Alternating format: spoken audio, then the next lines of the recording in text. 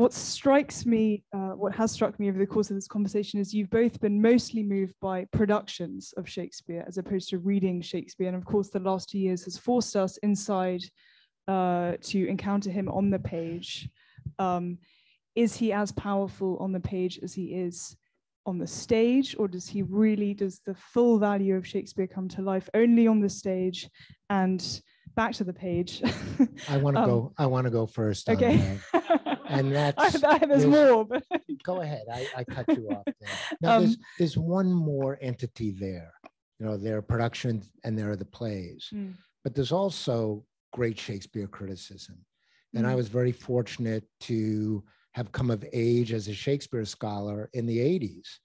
And Shakespearean Negotiations and Stephen's other books just blew open the possibilities of how one read these plays. And for me, there was just a sea change between what was happening before 1982 and after. And you can go to as many productions as you want. You can read the plays in your bed as many times as you like, but unless somebody's going to make available a way of understanding these plays, and I never get a chance to thank you for that. Really, you have to be able to have models that allow you then to question and challenge those models, and also to chart your own way. And to be unfair and honest, it's been a long while since I've read a book that has changed my thinking about the field. There were a lot of great, it was a very rich moment, and Stevens was a major voice, but not the only voice. There was a lot of great feminist scholars were working. It was just a rich time to be young and in the business. And for the stage, would you say that directors are the people who crack open the play? Directors kind of ride on scholarship to an extent that most people probably aren't aware. I spent a lot of time photocopying articles for directors, and they want to know good stuff. And they can't wade through 40,000 articles on Hamlet. They want the one that's going to help them. Stephen? I'm thinking about the way you've posed your question, Alice, and thank you, Jim. But I love reading Shakespeare. And I don't have a very clear explanation after a lifetime of thinking about Shakespeare, writing about Shakespeare. I just picked up, as I mentioned earlier, Troilus and Cressida again to read it. It's so complicated. It's so naughty and dense. I don't understand how anyone could possibly understand it without, and yet Troilus and Cressida is a great example because it wasn't such a success on stage, but take Coriolanus, take lots of plays that actually work on stage, but if you actually read them, you're kind of astonished by how complicated the language is. And that's what makes Shakespeare fun and maddening to teach, because students get hit hard by it, because even if they've seen a production, they don't realize how difficult it is.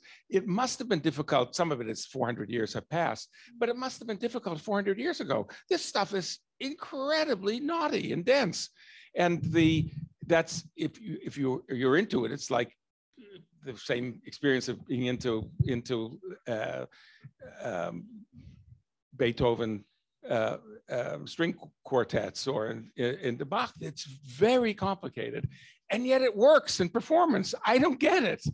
After a lifetime, I don't completely get it. What happens to all that complicated stuff that you have to take? You have to read 36 times to understand, even after a lifetime of working on it. I'm ashamed to say this, but one of my main tasks working with theater groups right now is cutting Shakespeare down to 2 hours and cutting out, there are passages in Coriolanus which you and I Talmudically could unpack if we had all evening, but an actor can't make it all the way through nowadays and be fully understood. So I'm the butcher of Shakespeare for, and spare you some of those really difficult, knotty passages. I have one final question, and it's actually related to Troilus and Cressida, and then I promise we'll get to questions. But as I was taught Troilus and Cressida by Jim, he alerted us to what he said was one of his favorite lines from all of Shakespeare. It's from Act 2, Scene 2. It's kind of a throwaway line unless you somehow remarked upon it. It's Troilus remarking to Hector, "What's aught but as 'tis valued?" For you, Stephen, what is a kind of a line that, you know, is not probably the most famous line that we might have heard of, that you, just as yourself reading his works, that you return to? I'm not sure I have a single line, Alice. I have had, over the last stretch of time, and before the last election, I had the words "the dogs obeyed in office" resounding in my mind many times, and I took some pleasure in them. I don't feel that now, I'm happy to say, and I would like to say, you know, the worst returns to laughter. But in your spirit of ending on a happier note. And I said earlier that I tend to think things will work out. So I want to hold on to that notion, which comes from the bleakest of all Shakespeare plays, from King Lear, that laughter will return. And we'll hold on to that as a hope. Thank you so much. Thank you both. Can we have a big round of applause, please?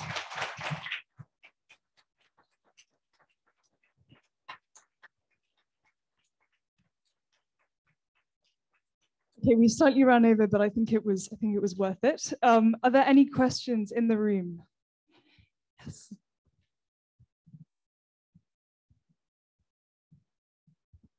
Thank you very much.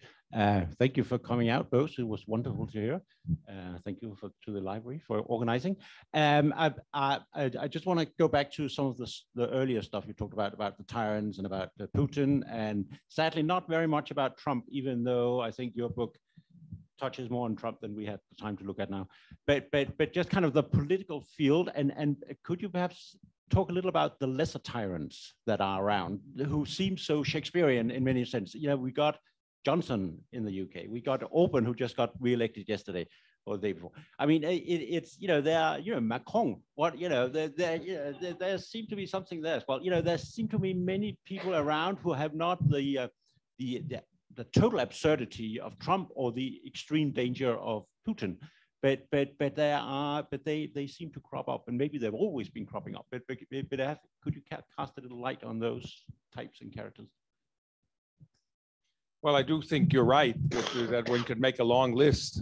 You didn't mention the North Korean friend of Donald Trump, Kim Jong-il. We could talk about Duterte in the Philippines, and you're right to think that there seems to be certain pattern, a certain personality type that emerges again and again. I don't have a strong Shakespearean account of it. I wrote a book on Adam and Eve some years ago, and I went, because I wanted to think about origin stories, I went to Western Uganda to observe chimpanzees. And there is a certain striking resemblance of those powerful, dominant, brutal males who are actually often quiet and pleasant for a moment, and then suddenly spring up in a kind of extreme violent way and make sure that they make as much noise as possible and dominate the group. And I do think I think Shakespeare recognized that kind of personality, interestingly thought about its attractiveness to the group, thought about the weird way in which the group gets organized by that kind of noise and intimidated by it. And he came back again and again, I think, in various ways, thinking about how it happens that such figures emerge and why they dominate, make this kind of racket for a long time, and finally disappear. But I think he thought it was a recurrent pattern.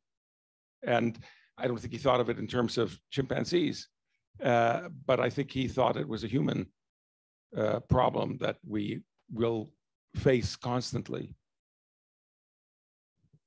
I'm not going to better that answer. Thank you for coming. So you talked a lot about censorship and then like people following Putin and his ratings go up. So with that, what role do you think propaganda plays in this, and where is it in Shakespeare, and what would he make of the forms that it takes today? I think Shakespeare was aware of propaganda. A play like Richard III is a good instance of this. And Richard III is a scene that he cut from Julius Caesar, but he included in Richard III, which is a scene where when Richard is aspiring to the crown, he has men hired to stand in the back of a room and shout, "All hail Richard," and to kind of create a false narrative that the people are behind him. So I think Shakespeare's aware. I don't think the word propaganda, propaganda is itself a complicated word. It comes out of the church, the teachings of the true church. You and I, when we use the word now, propaganda, think of it in negative terms, but it doesn't always have to have been a negative term. But certainly Shakespeare is aware of the ways in which crowds are stirred up, crowds are manipulated. There are no newspapers in the 1590s. It's going to be another 30 years or so before that becomes a phenomenon. So the theater itself becomes a place where people are stirred up. And Shakespeare is clearly conscious of his own ability to move people in certain ways, which had to be both thrilling and frightening to him. That's not a full answer to your question. That's more of a riff on what you said.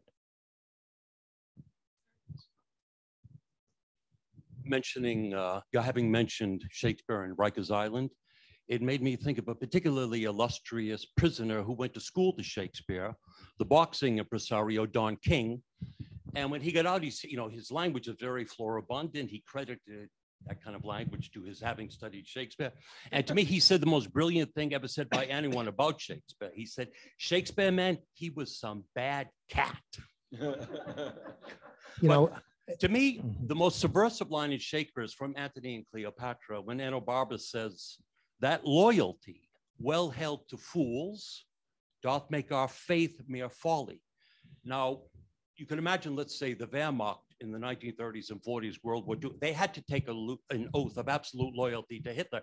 If they had pondered that line, if they had thought about it in a disinterested way, they would realize that their faith in that man was folly, the loyalty. And could you imagine if you were in a position of absolute command and loyalty was part of it? Is this the kind of thing that you would want to introduce to people? Or if you would apply it as well universally, it is very nihilistic. But I would just, that's a very astute observation, and drawing attention to Enobarbus is a useful one right now. Enobarbus is watching larger global forces collide, and he has to choose which side to follow, even as many right now leaders have to choose which side to follow. I read the Israeli press, and they'd rather hide under their bed than make a commitment to either Ukraine or Russia. And that's effectively what they're doing. Enobarbus has to make a choice, and he dies of a broken heart for having made what he believes is the wrong choice. But in the real world right now, people are having to make choices about everything that Alice began this session with. And these are as fraught times as I've ever lived through. Is there a final question?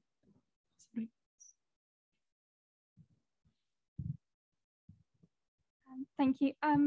I was really taken by you both talking about the Ivory Tower and opening up Shakespeare to a wider audience. I I think that most of us come to Shakespeare when we're at school at quite a formative age, 14, 15, 16, but a lot of people don't connect with Shakespeare. I wondered, both as teaching but in higher education, what you think could be perhaps changed, or how can young people connect with Shakespeare and not lose it as they grow older?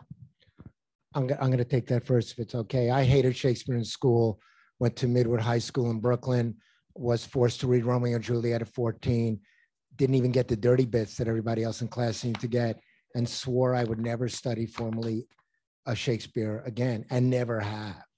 And my experience of Shakespeare is based on being in my late teens, and Freddie Laker was flying planes back and forth from New York to London for about $99. And I would fly over every summer after quitting some job selling Guatemalan handicrafts and see 30 plays in 30 days. And after about 5 years, I'd seen only Shakespeare. And I'd seen, 150 Shakespeare productions. So that's my database. That's my archive, as my colleagues would call it. But that's my Shakespeare. And I feel terrible for kids sitting with teachers who are bored teaching these plays and don't feel these plays. I just hope, at a certain point they reach an inspiring teacher of Shakespeare. But everything I do in the classroom is based on reversing the misery I went through. Just briefly before we turn to Stephen, tell the audience about the very hotly contested debate that you had with John McWhorter at Columbia right before the first lockdown about whether or not Shakespeare should be translated for a 21st century audience. I've written about this in the New York Times and in an editorial. It's just one of the things that makes me crazy. Stephen was talking earlier about the richness and denseness of these, and the miracle of these lines.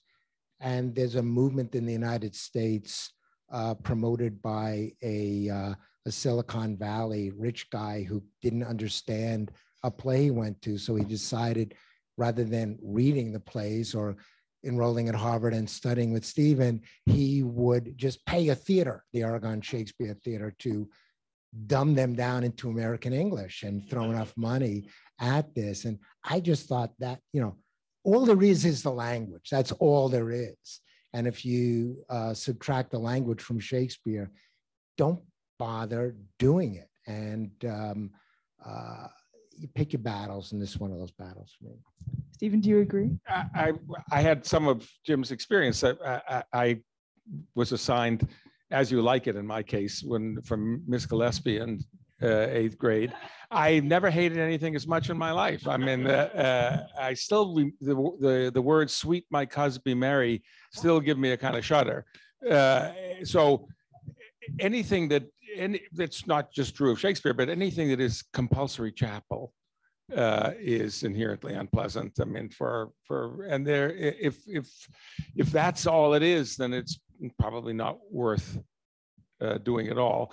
My hope about this is, first of all, of course, theater, as Jim describes, it's also tons of film out there, and there's also, how should we say, incredible Shakespearean achievements.